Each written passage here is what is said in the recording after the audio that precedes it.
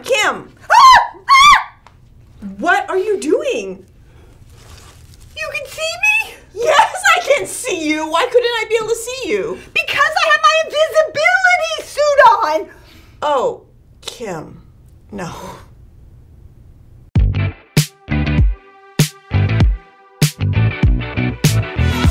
Hey, I'm Cassandra. And I'm Kim. And welcome to Central Kids TV. This month we're talking about humility, which is putting others first by giving up what you think you deserve. Right. Talking about what you think you deserve, what was with the green suit? You mean my invisibility suit? No. I just thought it would be an amazing, just to be invisible for the day, to do whatever I wanted to do, and no one would know. I went to Starbucks, I went to Target, I was dancing in the aisles. You should have seen me. People were watching me and looking at me. They must have been very confused. Kim, they could see you in the green suits. They could see you dancing in the store. No. Yeah. Mm-hmm. You don't think maybe, what if someone happened to film me on their phone? I mean... Yeah, Kim. They could see you filming. Yeah, they filmed you on their phone. Yes, you'll be probably on YouTube tonight. Oh, yeah. Great. But I have a way I can make something disappear right here in this room. You have an invisibility cloak? No, kids, there's no such thing as invisibility cloak. But there is science. Science? Yeah. Really? Yeah, let me just grab my stuff. Yeah, look at this. Okay. Science. Ooh, it's a little heavy. Okay. Wow, what's all that? Okay, so we have a large glass bowl, okay, and we have a little glass bowl, yes, and we have some gloves and some oil, just in case we need the tongs to help us. All right, this is what we're gonna do.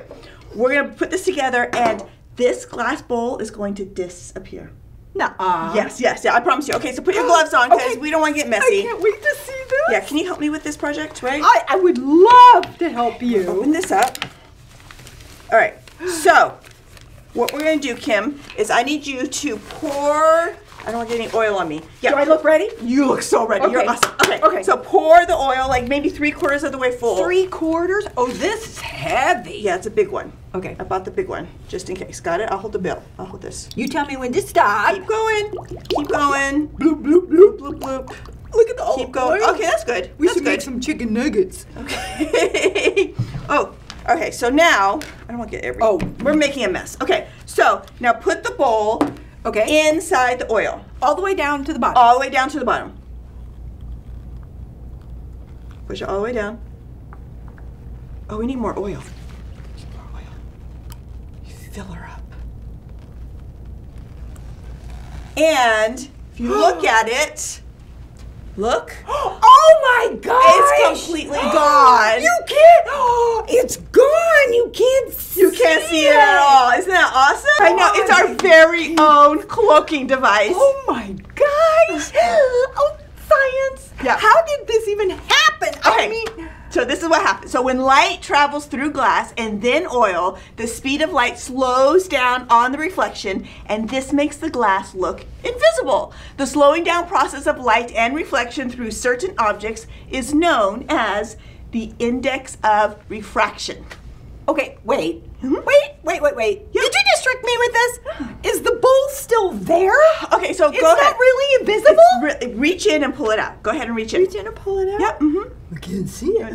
Good. Oh my gosh! Yeah. All right. We're all about to look at something else that wasn't what it appeared to be. Cool. Oh, it's time for the Story before the story. The story before the story. Today, we're in Luke, the third book in the New Testament. Luke is one of the 4 Gospels, the books that tell the story of Jesus' life. But before Luke, in the very beginning, out of a deep, deep love, God made an amazing world. But when people turned away from God, the world was broken. God made a plan to draw people back into relationship. So at the right time, God's very own son, Jesus, came to live among us. When Jesus grew up, he traveled from town to town, teaching and healing.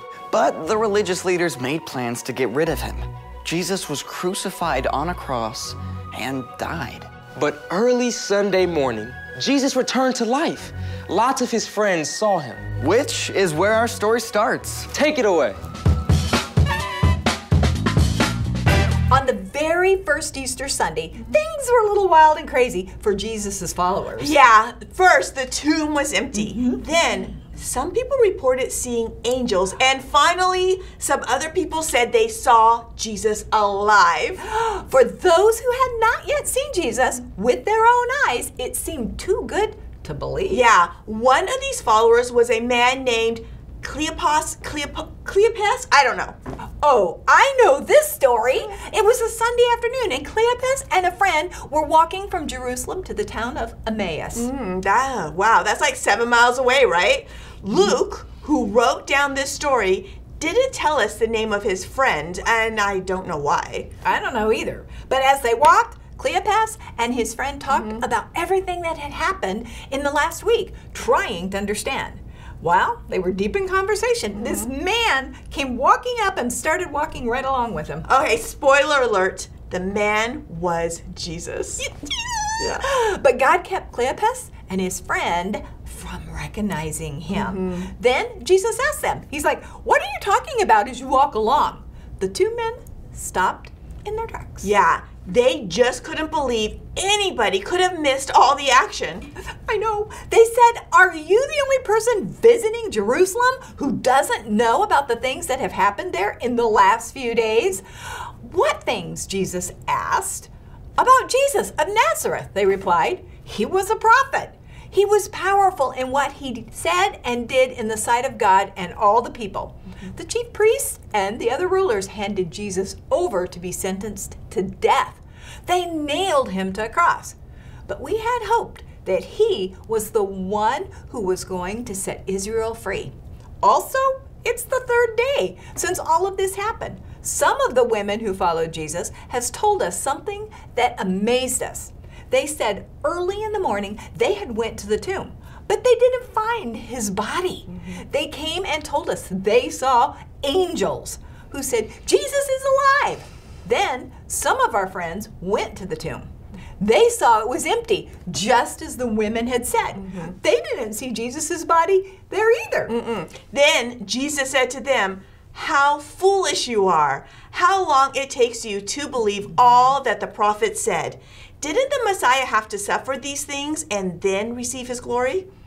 As they walked together toward Emmaus, Jesus started explaining everything that the scriptures had said about him. And remember, these men didn't have the New Testament. Right. They had the laws that God had given to Moses and all the stories and prophecies written down on scrolls. Yeah, that's what we call now the Old Testament.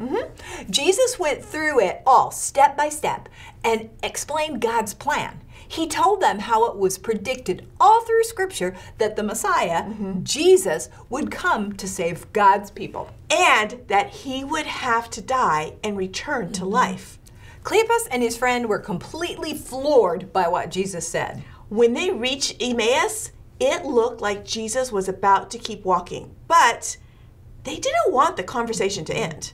So they invited Jesus to come and stay with them. They said, "It's evening, the day's almost over." So Jesus went with them and stayed with them. He sat down and had dinner with them. He then picked up the bread from the table and gave thanks. Then he broke the bread and began to give it to them. At that moment, the eyes of Cleopas and his friend were like open wide. Suddenly they recognized who he was. They realized the person they had been with all day long was Jesus! And as soon as the men recognized Jesus, he disappeared. They said to each other, "He explained to us what the scriptures meant. Weren't we excited as he talked with us on the road?" The men were so excited that they left their dinner sitting right there on the table and they ran all the way back to Jerusalem that evening. Guys, 7 whole miles away. They went immediately to the place where Jesus' closest friends were staying. They told them, "We've seen Jesus. He walked with us on the road to Emmaus." The men told them everything that had happened. It was just one more amazing confirmation of the incredible truth that the resurrection really happened and that Jesus is alive. Just imagine if you're one of those guys. I mean, You find out it's Jesus, and then he just disappears. Like, he can do that now. I wish I could have heard Jesus himself explaining God's whole plan. Yeah, that was a pretty awesome thing Jesus did for them. Jesus cared about his friends so much that he wanted them to understand the big picture of what God was doing. And we can take the time to help others understand what God is up to as well. Like if you have a friend that feels like they don't fit in anywhere, remind them that God has a unique plan and a place for them to fit in. God created each of us just as we are. He loves each of us and our uniqueness. You can show humility by taking the time to help people understand other stuff too, like a hard math problem, Or how to tie their shoes. or the best way to shoot a basketball. Or how a green suit is not an invisibility suit. So here's today's big idea. Put others first by helping them understand. Thank you for joining us today. We'll see you all next time on Central Kids TV. Hey. I want to know, what do you think? If the disappearing bowl thing? Yeah. What if I jumped into a big swimming pool full of oil? Would I disappear? No, you wouldn't. It doesn't work that way, Kim. No. What if it was a giant glass bowl? No.